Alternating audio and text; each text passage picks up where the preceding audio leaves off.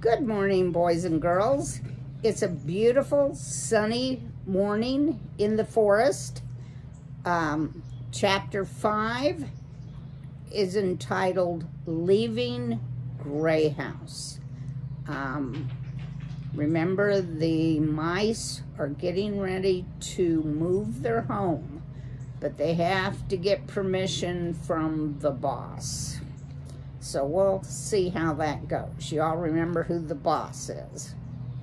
For the next 2 days, Lungwort worked on the speech he intended to make to Mr. Oakax.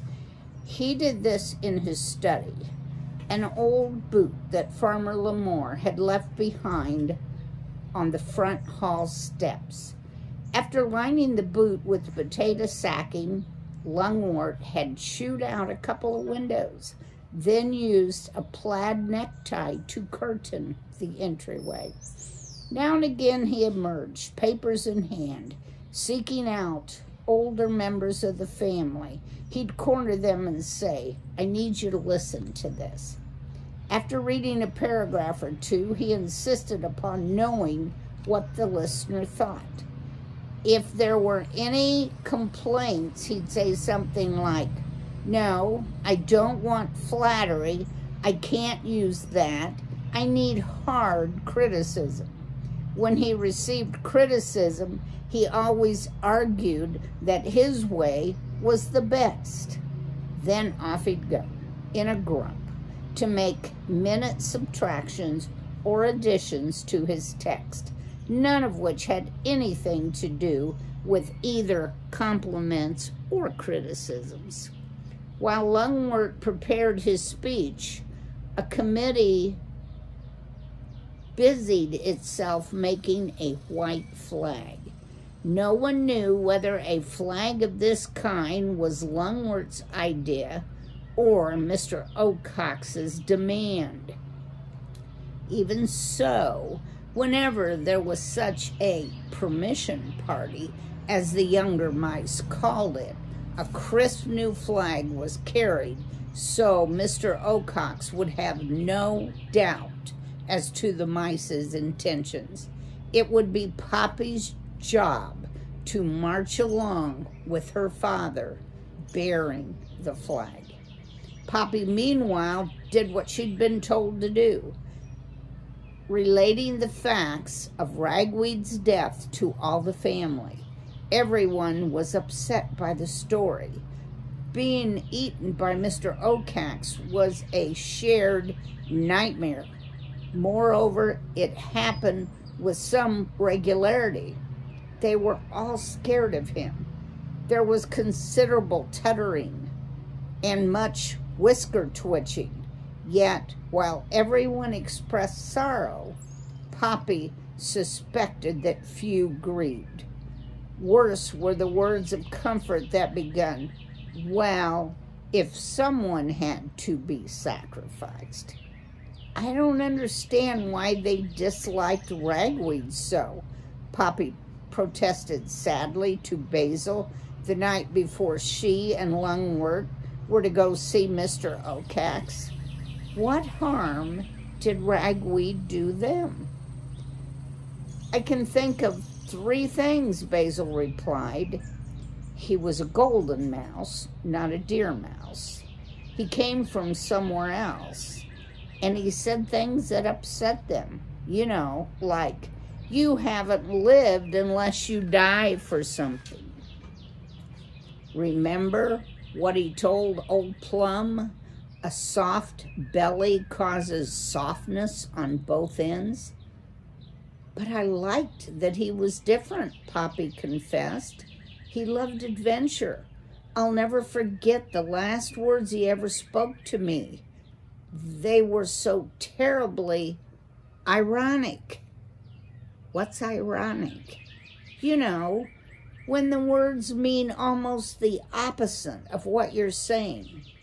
The last thing he said to me was, 'You don't know how to live like I do.'" "What's ironic about that?" Basil asked. The next second, Mr. Oakax killed him. "Oh," Basil shuddered. Now, Poppy, her mother began as she brushed her daughter's fur for a final time. Above all, do exactly what your father tells you to do. Be respectful towards Mr. Oacax if he takes notice of you. But if he does not, don't fret. Your father commands his attention. Mr. Oacax has great respect for your father. Don't so much as speak until you are spoken to. Then be humble and brief. Remember the old saying, mice should be nice. And for heaven's sakes, keep the white flag flying. Above all, sweet Cecilia concluded, remember, it's an honor that you were selected to go. Yes, Mother, Poppy replied, though what her mother was saying made her very uncomfortable. Lungwort appeared at that moment. His hair was slicked down. His whiskers were crisply curled. His tail had been scrubbed to a glowing pink. His thimble hat was set at a knotty angle. Is she ready? He asked his wife. I think so. Lungwort examined his daughter with a critical eye. Fine, he said. A good start promises a good finish. All right, Mother. We should be off. Excuse me, boys and girls. That is my ferocious dog who just saw a squirrel come out of the forest, and she didn't want that squirrel getting close to her house. So, Maggie, you have to sit and be quiet while we're reading. Okay. Mother, should we be off? Sweet Cecilia gave Lungwort a nuzzle, whispering, do be careful. Careful is my middle name, Lungwort assured her, and led the way to the porch. There, the whole family of mice had assembled for a send-off. Fireflies had been gathered now and released, giving the moment a festive mood. Poppy, holding the flag, stood at the foot of the porch steps. Lungwort scampered atop the old porch rail and faced the crowd. My fellow mice, he begun. Paws clasped comfortably over his plump belly while he surveyed his family with solemn regard. I am about to leave for my meeting with Mr. Oacax. Need I remind you how important is this meeting? A moment for the multitude of mice to memorize. Poppy, unable to make much sense of the words, stopped listening. She was searching for Basil in the crowd. Be certain, Lungwort continued, that I will go forward with your best interests at heart. I have prepared a fine speech that will, I'm sure, convince him of our needs. He held up a scroll of paper wrapped carefully in leaves to protect it. I look forward to returning with Mr. Oacax's kind permission, so at least half of us can move on to a new home. That will be a great day for us all. At this point, he looked down at Poppy. Poppy, he cried, raise up the flag. What? The flag, Poppy, the flag. Oh, Poppy lifted the white banner high. Looking at all she could think of was a flag of surrender. Okay, this time it's a chipmunk that has the dog all riled up. Maggie, can you hear the squirrel? Maggie hears it and she's not happy. Oh, Poppy lifted the white banner high. Looking at it, all she could think of was a flag of surrender. As Lungwort took his place before her, one of the crowd called out, "Hip, hip, hooray!" cried the others. "Hip, hip, hooray!" "Forward!" Lungwort cried. He gave a smart nod to Poppy and then began to march off. The crowd continued to cheer. Poppy had to admit it was grand. When she caught sight of Basil waving frantically to catch her eye, she even felt proud. Within moments, however, everything changed. Grey House, with its cheerful lights and well-wishers, vanished behind them. The moon had all but disappeared behind clouds that promised rain. No stars were visible. The air felt as heavy as wet wool. In the darkness, Poppy had no idea of which direction they were to go. "We'll be taking the tar road," Lungwort informed her. "Fewer obstructions, more visibility." "Do we have a meeting place?" she asked. "The very tip of Dimwood Forest," her father said, "just on the far side of the bridge over Glitter Creek. Mr. Okak's watching tree. He's there most nights. Can't miss it. It's a huge, dead oak." "How come it's dead?" "It was hit by lightning." "Was Mr. Okak's on the tree at the time?" Lungwort chuckled. "Poppy, those are those who say Mr. Okak's made the lightning himself. He's that kind of bird. Now, my dear, do keep that flag up." Poppy tried, but she was wondering what kind of chance they'd have with an owl who made his own lightning. Marching down the middle of the road made her nervous. Surely Mr. Okak's would see them. Would he recognize her? If he did, would he attack? What should she do then? Run? Where? Ashamed to have such worries, Poppy decided it would be better to hide them. So she said nothing. Still, it was very hard to keep the heavy flag high. "Up!" Lungwort kept calling.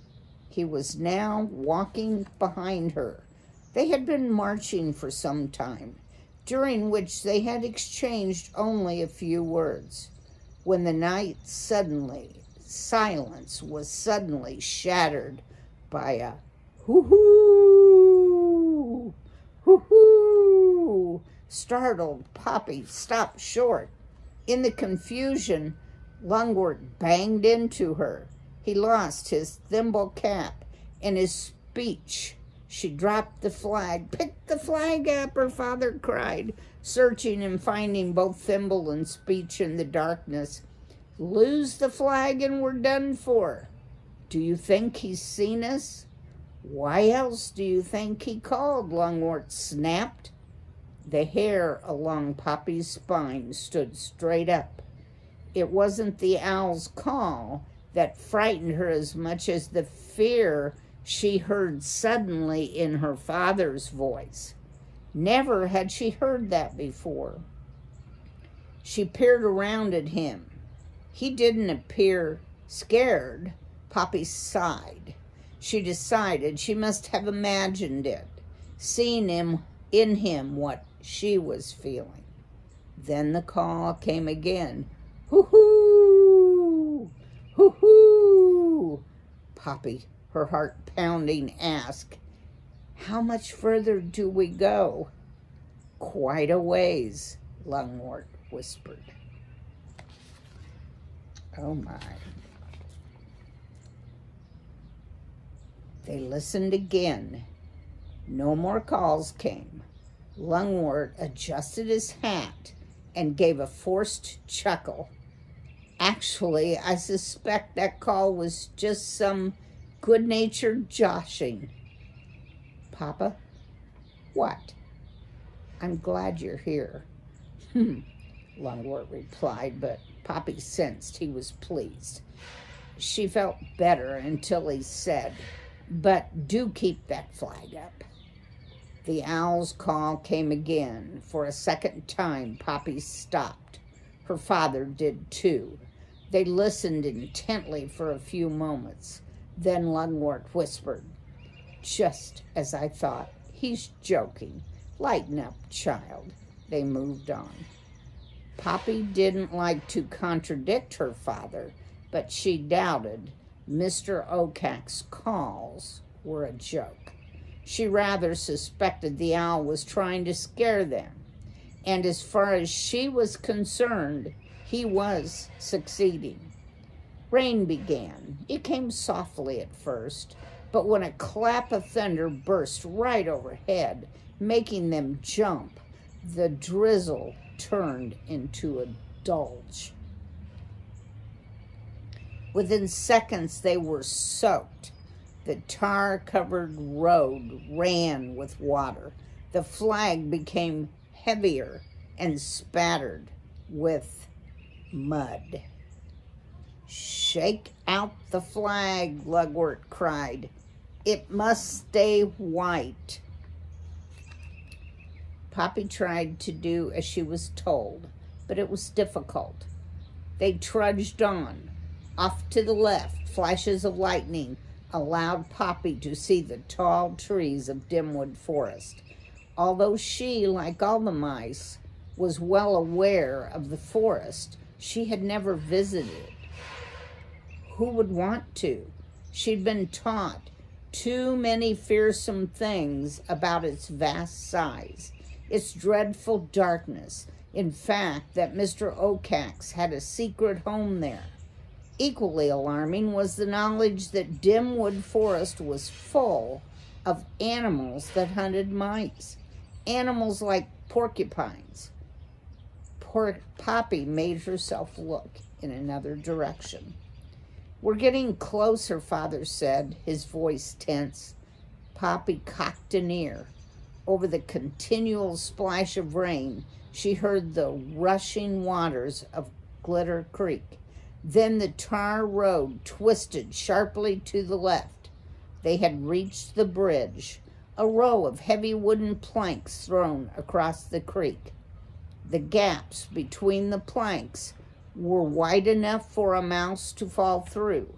Lungwort chose the middle plank, and Poppy followed.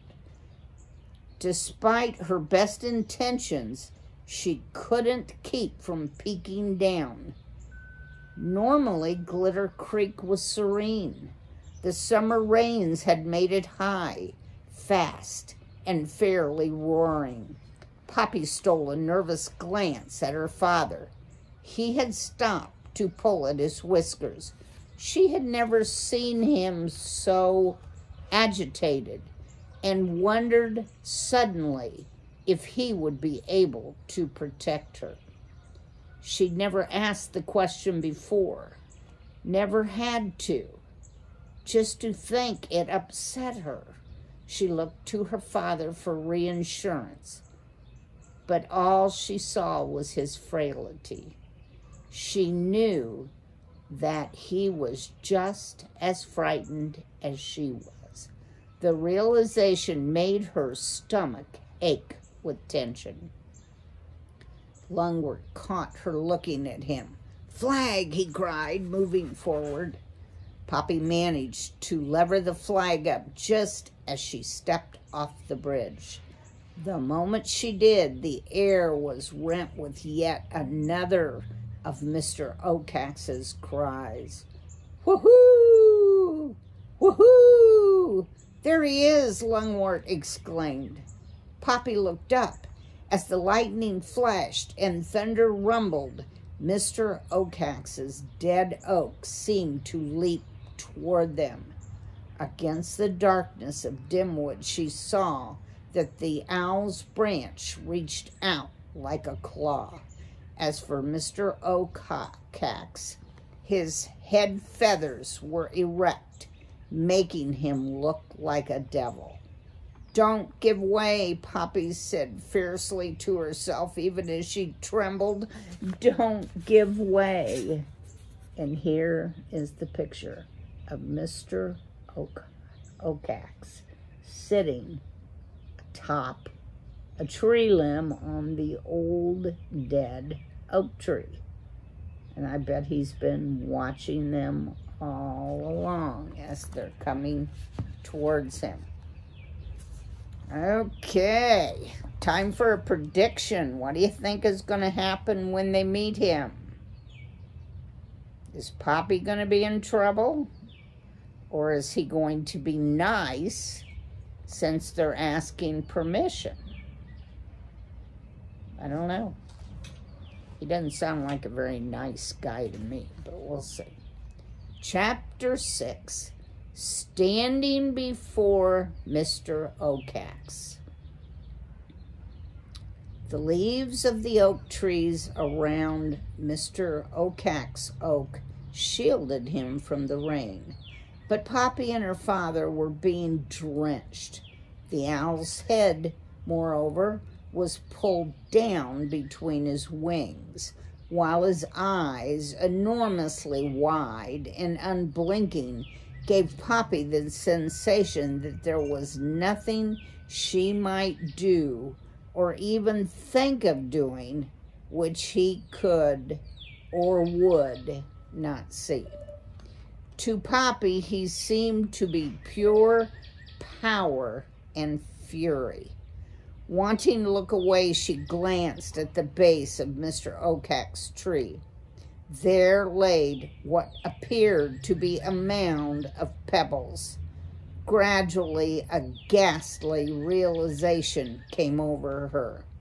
What she was seeing was a mound of Mr. Oakax's upchucked pellets, the closely packed and undigested bits of fur and bone from his dinners.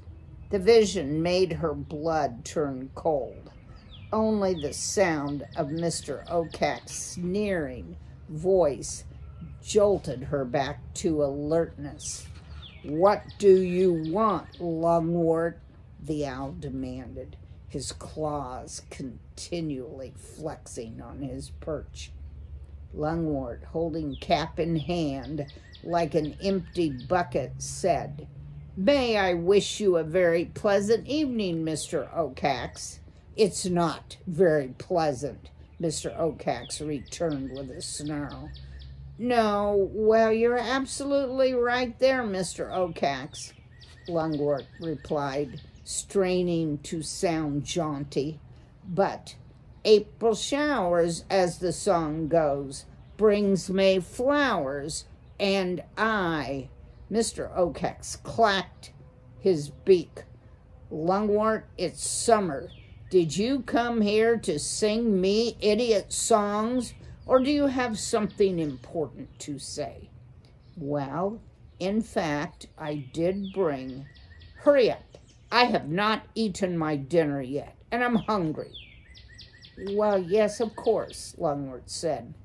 "I understand perfectly." Lungwort hastily put on his hat, not noticing until too late that it had filled with rain. Water cascaded over his head. With a nervous shake, he fumbled to unroll his speech paper. Before he could get it out, Mr. Oakax's eyes grew bigger. "Who's that?" he demanded as he moved his head about to bring Poppy into better focus. "Forgive me," Lungwort said. "I've been rude. This is one of my dutiful daughters. Poppy, step forward. Look up. There's the good mouse. Mr. Oakax, may I introduce you to Poppy?" Prodded by her father, she stepped forward gingerly. All she could see was Mr. Oakax's eyes. She felt not just looked at, but attacked. "Poppy, eh?" he growled. "I think we've already met." One of my sweetest, Lungwort offered. Mr. Oakhacks ignored him. Instead, he said, "What happened to your nose, girl?" "I scraped it." "A close call, I'd say." "Yes, sir." "Little girl mice should be more careful." "Yes, sir." "Do you understand me?" Poppy longed to run away. Lungwort nudged her. "Poppy, dear, if Mr. Oakhacks asked if you were understanding him." "Yes, sir, I do," Poppy squeaked with a bob of her head. "All right, then," Mr. Oakhacks said. "Now be a good little girl and come stand under my tree while I talk to your father." Hating herself for acting so fearful, queasy at the thought of going closer to the mound of pellets, Poppy appealed to her father with a look. Lungwort, however, only nodded. "Move it," Mr. Oakhacks snapped. Averting her eyes from the pellets, Polly crept toward the tree, the flag dragging behind her. But when she reached the spot, she was unable to resist the fascination of the horrible mound. Once she looked, she caught sight of something that glittered. "All right, Lungwort," Mr. Oakhacks said. "Let's hear what you have to say." "Thank you, sir, thank you." Lungwort held out his piece of paper. Now the thimbleful of water, as well as the rain, had drenched it. At the same time, he tried to read. "Whereas Mr. Oakhacks, great horned owl, ruler of the Dimwood Forest region, who, out of his kindness and wisdom, protects all members of the deer mice family. Whereas the said family of deer mice living in Grey House, in return for Mr. Oakhacks' protection, have agreed to ask his permission whenever they wish to move about. Whereas the deer mice family have grown so great in numbers, need a second place of habitation so as to maintain and enhance their lives with sufficient food." And Lungwort paused to shake the paper. "And what?" Mr. Oakhacks demanded. "The paper is somewhat wet," Lungwort apologized. "So is the style," Mr. Oakhacks observed. "Go on." Lungwort cleared his throat and continued to read. "Whereas Mr. Oakhacks, protector of deer mice, is famous for his kindness, generosity, and compassion. Stop." "Yes? Repeat that." "What?" "That line about me. About kindness, generosity, and compassion." "Right, I like it. That's well written." "Yes, thank you. I wrote it. Whereas Mr. Oakhacks, protector of deer mice, is famous for his kindness, generosity, and compassion. Therefore, said deer mice of Grey House humbly petition said Mr. Oakhacks to go." "Will you get to the point?" Mr. Oakhacks screeched in exasperation. Exasperation, excuse me. "I'm sorry," Lungwort said. "The rain has washed away the rest of my writing." "Then just dump it and say what you want," the owl boomed. We humbly request your permission," Lungwort finally said, "to move." "Move?" "Yes." "Why?" "I said we are too many. We need more food." "Where do you want to go?" "To New House." First, Mr. Oacax blinked. Next, he swiveled his head around, frowning first at Lungwort, then down at Poppy, then again at Lungwort. Finally, he said, "You mean that new place up along the tar road beyond Newfield?" Poppy thought she heard something new in Mr. Oacax's voice. She tried to grasp it. "Yes, sir." Mr. Oacax hesitated. "Well, have you been there?" Now Poppy was sure it was uncertainty that she was hearing. "Have you been there?" Mr. Oacax demanded shrilly. "Well, the truth is," Lungwort said, "my friend Mr. Yes or no," the owl screamed. "Well, no, not exactly, but my friend told me it would make an excellent source of food for half of my family and—" "Lungwort," Mr. Oacax interrupted, "I forbid you to move to Newhouse." "What?" Lungwort gasped, flapping the rain away from his face with a paw. The word had all but stuck in his throat. "Permission denied, Lungwort? You cannot move to Newhouse? But why, sir?" "Because I said no." But the Gray House area does not provide enough food. It's urgent that some of us move so we can survive and—" "No, Newhouse. Now, I've got a dinner to catch, so you'd better skedaddle. Unless, of course, you want to please me by leaving your daughter. Then," the owl chuckled, "I might reconsider. But—" Mr. Oacax leaned forward. "Hoo-hoo!" he wailed in his loudest but lowest voice.